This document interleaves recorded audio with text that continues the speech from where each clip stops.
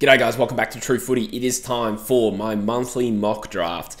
I've been delaying it a little bit because of so many trade rumors swirling, but I'm going to have another crack. These mock drafts are really hard, I'm not going to lie, and up to this point I've been going up to 20, and I think today I'm going to continue with 20. I'm sorry, I have made half-assed promises in the past that, as we get closer to the draft, I'll start doing longer ones. I absolutely will.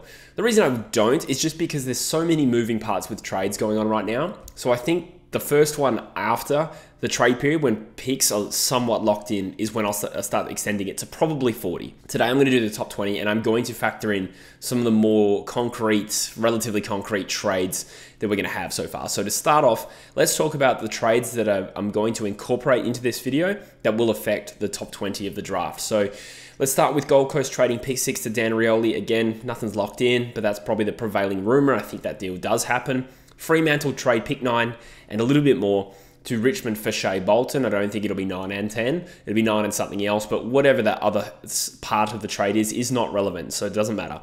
Hawthorn trade pick 13 and a little bit more to West Coast for Tom Barrass. That will affect the top 20 of this draft. Geelong trade pick 16 and more to the Western Bulldogs for Bailey Smith. I got picked up in the last video for suggesting that was a straight swap. Let's not get caught too much into that. And then I want to go through some potential pick swaps that I think make sense. So Brisbane have a father-son and an academy player this year in Levi Ashcroft and Sam Marshall, which means they probably need to add some draft points at this stage. So what about pick 15 to Richmond for picks 21 and 29? That gives them a nice boost of points and helps them accumulate some points for those aforementioned father-son and academy picks. There has been a little bit of noise around a pick swap between North Melbourne and Richmond as well. Again, this is a little bit of speculation. This is not like a really concrete rumor. So just for the fun of it, I've decided to trade North Melbourne's pick 2 and 22 for Richmond for pick 6 and 15. I think the logic of this is around the idea that North Melbourne probably don't need to pick from the top handful of midfielders this year. If they can trade down the order a little bit, it gives them some better access to some tools. On the other hand, Richmond probably needs some tools as well. But let's roll with that for a little bit, and then I'll also incorporate St Kilda getting band 1 compensation for Josh Battle, which is not locked in yet, but is probably more likely than not. So those are conservatively the trades I'm going to do. A couple of trades I'm not going to do. Liam Baker to West Coast. There has been some noise that it might cost West Coast pick 3 and they'll get Baker in 9 back. I mean, if that was coming from anyone other than John Ralph, I'd incorporate that. I'm not sure exactly what happens there, to be honest, and I just don't think it's likely enough to happen in that specific way to work into this video. I feel like there's going to be a lot to play out there. Similarly with Dan Houston. Dan Houston could end up leaving Port Adelaide, and if I had to guess, I probably would guess, not that my guess is worth much, that he ends up at Carlton. But Carlton apparently, according to Riley Beveridge, really don't want to give up their first pick in this year's draft. So to be honest, I don't know how they make that deal work if they don't. So let's just park that for 1 minute.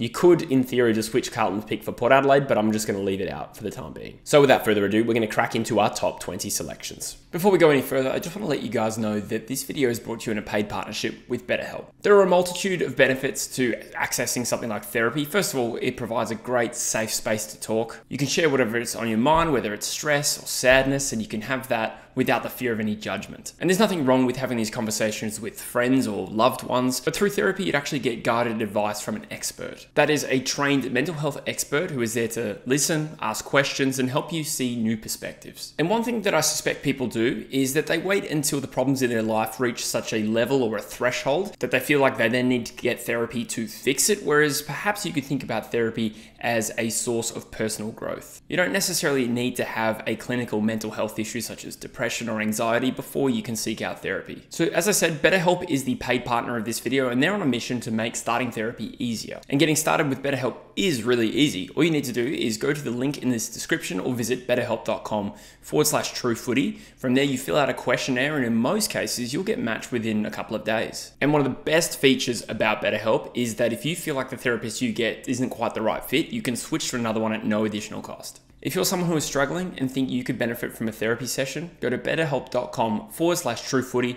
or visit the link in the description to get started. Clicking the link does support the channel, but it also gets you 10% off your first month with BetterHelp. Thanks guys, let's get back to the video. So we've muddled up the order a little bit, and Richmond, having traded with North Melbourne, will hold the first 2 selections in this year's draft. There is a little bit of talk that they want to hold as many picks at that top end to be able to group some players together. So in this scenario, they've got picks 1 and pick 2.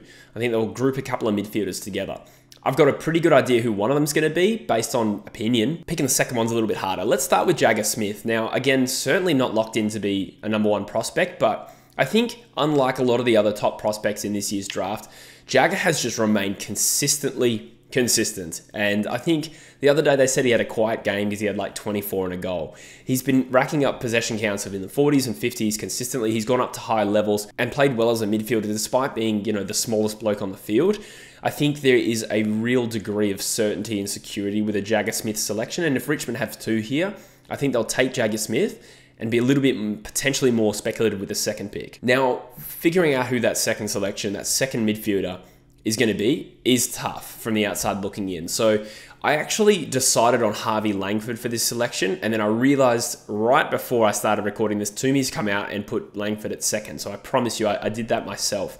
The reason being, who are some of the other candidates here? I did consider Sam Lawler. There's Sid Draper, again, a probably evenly rated talent, but do Richmond select the Victorian kid if they're evenly rated? Probably. Murphy Reid probably hasn't really elevated himself to being quite that high. And Finn O'Sullivan, his form has dropped off this year to some extent. I think he's going to slide a little bit at this current point in time. And same thing with Josh Smiley again, probably fallen away a little bit. Langford's stocks have only increased since he won joint Lark medalist at the championship. So I'm going to combine Smith and Langford, who have both played for Richmond's VFL team, as being 2 very different midfielders that join Richmond together. West Coast hold pick 3 in this scenario, and this is probably where I'll just bid on a Levi Ashcroft from the Brisbane Lions. Again, it's kind of all academic where he actually gets bid on, so let's just say it happens here. Will Ashcroft at the moment, as I'm recording this, is the kind of the talk of the town with an amazing performance in the finals. If Brisbane can add a second one to go with, obviously Will and Jasper Fletcher and potentially Sam Marshall in this draft as well, geez, their future's looking good. So Levi Ashcroft is similar to Will somewhat as a high volume, high possession, consistent midfielder. They'll absolutely snap him up here. So that puts West Coast back on the board. And this one is still, again, tricky. I think their needs are going to be certainly midfield, which makes sense for this selection. And there's a few evenly rated ones. So previously, I think the last 2 I've gone Sid Draper for West Coast. And I think, I still think that's the logical choice, but let's just mix it up a little bit and go for an evenly rated talent in Sam Lawler. Now, Sam is a midfielder forward who can absolutely win his own ball in a contested sense. Good tackling, defensively minded midfielder, but can float forward and take a screamer. The only argument against Lawler is kind of similar to a couple of types West Coast already have in Harley Reid and Elijah Hewitt in their existing midfield. So I could see them going Draper, but let's go with Lawler. I think on talent, that would be the other choice at this current point in time with Langford off the board. Adelaide snap up Sid Draper. I do think Toomey is underrating Draper a little bit, putting him at 8 in his Phantom form guard. I think Draper is one of the more safe bet midfielders in this draft, up there with Jagger. And again, similar to Jagger, has proven himself playing up a level, playing in the sandful, winning heaps of the footy. I kind of want him to go to West Coast, but let's say Adelaide take their local boy here. So the Melbourne Football Club are on the board here. In my last draft, I had them taking the same player, except their pick has improved, and I think his draft position has improved. I've got him taking Murphy Reid. Now, there are some other players here still on the board. You'll probably bear in mind that Finn O'Sullivan, Josh Smiley are both on the board, but I like Murphy Reid probably as well, as much as anything. I think there is a ready-madeness to the way he's playing, and he's certainly able to win his ball on the outside. He can set up play with good foot skills. He can go forward. He's kicked multiple bags of 3 whilst playing as a midfielder as well. I just like this selection for Melbourne to offset a little bit of what they've already got, and as a midfielder, can come in and play on the outside and support Petrarca and Oliver and Viney. Probably more so than, say, a Smiley could come in and impact from day one. I actually think Murphy Reid, being an outside player that does not rely on a contested game, I feel like he actually will come in and impact earlier. And I think that will appeal to the Ds here. I did seriously consider going a tall forward here. So North Melbourne have traded down in this scenario, and this is where Richmond would come in. Well, technically it's Gold Coast pick. It has now found its way to North Melbourne, and I think they'll use this selection to go tall.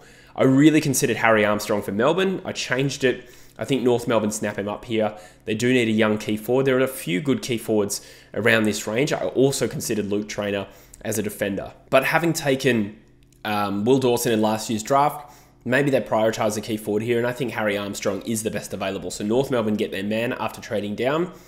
If Melbourne did go Harry Armstrong, then I expect North Melbourne maybe go Traynor here.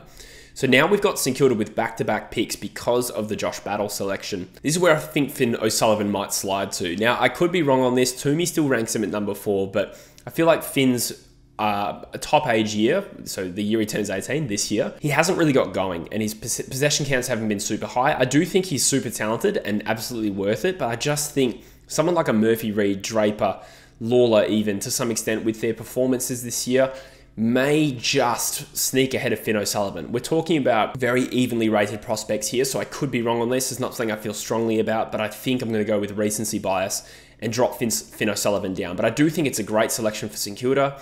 I think he's got the tools to play as a running half-back, maybe to start his career, and then move into the midfield a little bit later. With their other selection, having lost Josh Battle, I think Luke Traynor probably does make sense for St Kilda here as a Ridley-esque defender who can intercept and set up play with his foot skills. I think he would complement Finn O'Sullivan really well. I don't think they need to go 2 midfielders, and Traynor is probably there on talent in my opinion. So this is where Essendon is licking the lips and selecting a guy who was considered a pick 1 contender or a pick 1 favourite at the start of this season in Josh Smiley.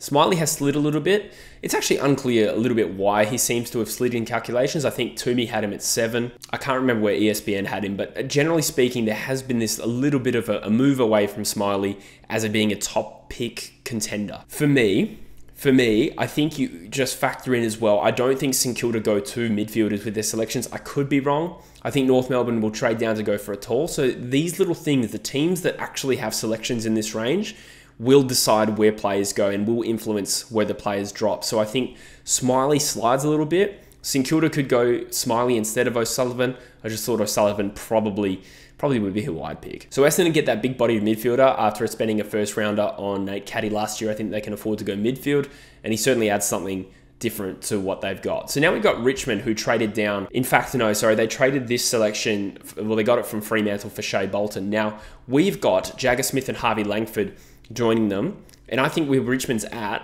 they could go midfield, or they could go a tall, and I think a tall forward might be on the card. So maybe they bolt a little bit on Jobe Shanahan. Now, there's a few options. There's Jonty Fall and the Whitlock twins that they could pick, but Shanahan, I think, has really impressed in recent times with his performances at VFL level, and I do think a key forward is necessary for Richmond here. I think they might spend a little bit of an earlier pick than expected on a Jobe Shanahan. Again, speaking to this idea that depending on who's got picks in certain range and their particular needs, that will influence the draft order. It's not necessarily a ranking of talent. So I like that selection for Richmond. They add Jagger Smith, Harvey Langford, and then they add a key forward in Jobe Shanahan. And I think with later picks, they will still continue to look at talls later in the draft, but they've made a really good start.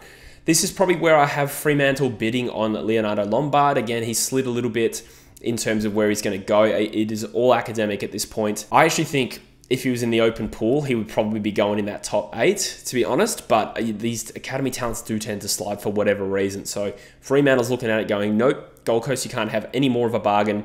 Gold Coast will add Leonardo Lombard through their academy. I think he's an absolute gun, smaller midfielder forward. I could see him performing well early at AFL level because he was doing it in the VFL at about 16. So we got Fremantle with their first live selection here. Now Fremantle do have another selection in the top 20 here. There is probably a few options they could go. What do they really need is hard to assess. They haven't been in the draft for a couple of years now, or at least not early.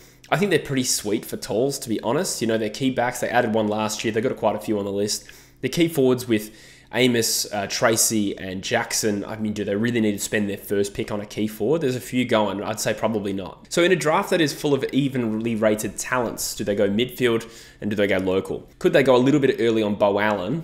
That's who I have. Bearing in mind, West Coast is picking 2 picks later. Bo Allen is a 191 centimeter, sort of midfielder utility type. He's a pretty good athlete. He's pretty well built and contested. And we're probably a couple of years removed from Fremantle really spending a decent pick on a midfielder. So I did consider Xavier Lindsay, there's Travalia. I think Bo Allen is different enough to someone like a Cooper Stevens, who they drafted last year, in terms of skill set, local boy, leadership potential. I think Fremantle will go Bo Allen at this selection. So that leaves Carlton next. And Carlton may or may not hold this pick, depending on what happens with Dan Houston. But we know that Carlton really wants a pick in this range. So what do they need? Probably just best available. I think they've traded out of early parts of drafts in recent times. We know they got a great spine. I considered going a key back here, but in the absence of real confidence about which direction they'd go, I'm going to go best available and say Toby Travalia. Travalia probably could easily go earlier than this. Again, what I have dictating the order a lot is teams' needs, and you know, say Richmond and North Melbourne deciding to go tall here. St Kilda picking a tall that they might not if they only had one pick. Fremantle also deciding to go local in a draft with evenly rated talents. Travalia has slid a little bit to 14, and I think Carlton will snap him up here as a running defender with potential to play wing and midfield, good ball use, good speed. I think this would be a bargain for Carlton, to be honest, and I wouldn't be surprised if, you know, even Fremantle take him with the selection before. So we got West Coast picking with the Tom Barras pick, and I think, well, their needs are still midfield, and they probably would go Beau Allen realistically in this range, considering the evenness of the pool, but he's not there.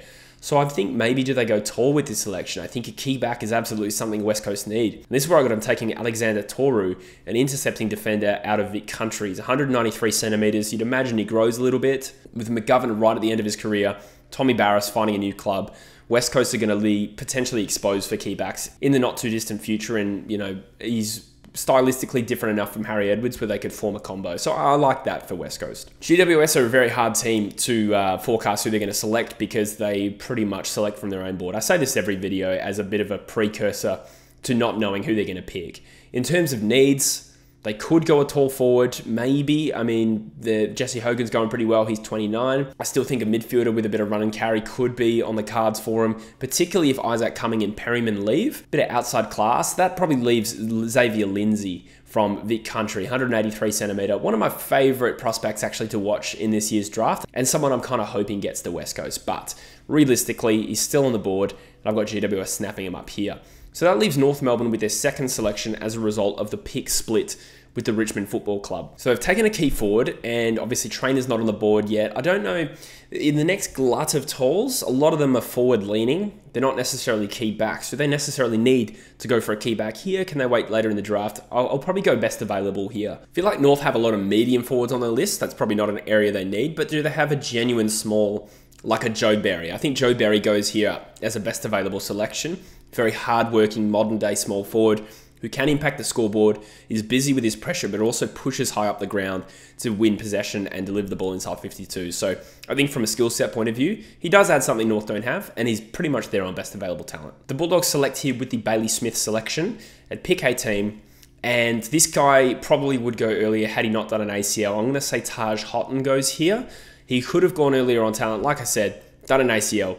And also probably, dare I say, there's a bit of a suggestion, wants to stay in Victoria. So all of these little factors come into it for me. If that is true, GWS are not going to pick him. West Coast probably not going to pick him. Same with Fremantle, but on talent, probably right there. Hardworking, smaller forward. He's 182 centimetres, who showed an ability to win possession in the midfield this year. I think the Bulldogs obviously going through a bit of a shuffle around with their midfield. Bailey Smith's leaving, Jack McRae's leaving, Liberatore, and of course, you know, Bonds. They're not exactly getting any younger. I think they can look to midfield here, considering the depth of talls they've got at the Bulldogs. So it's a best available scenario here. Outside classy player. I really like this selection for the Bulldogs here. I think they've gotten lucky if he's still there at pick 18. Fremantle then select here, but I'm going to bid on Isaac Karko. This might be a bit of a bargain here for Essendon. As an academy player, they can match. So they'll absolutely match him here. 175 centimetre, small forward, again, good pressure, gets a lot of shots on goal. Probably add something that Essendon lack. They'll have no doubts about adding him to Josh Smiley. So this has been a great draft for Essendon. And finally at pick 20, I've got Fremantle holding this pick. Again, I don't know if they're going to hold this. I did see on Gettable this morning that they might look to trade this into the future, which as an aside made me think, well, if they're doing that, do they really think they can get Chad Warner in 12 months? Maybe. I can't see any other reason why you would trade a pick in a strong draft into a weaker draft into the future. It must be for a target. Just a theory, but I think there's logic to that. So Fremantle select here. They've already taken Beau Allen. Like I said, I don't think they need to go tall. This is probably a best available scenario. They've picked a midfielder. Do they go another one who is quite different in Cooper Hines?